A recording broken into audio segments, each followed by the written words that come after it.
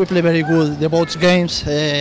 We deserve more, but you know, the soccer is like this. Sometimes you deserve, but sometimes you need be a little bit lucky, and we doesn't have today. So, but I'm proud about this team, how we play the both games. There's disappointment in the end result. How do you move on from this and get ready for MLS regular season play on Sunday? We need to change chips, get rest these 2 days, and think in the first game of the league. I think we play like this every game. We are able to win this league.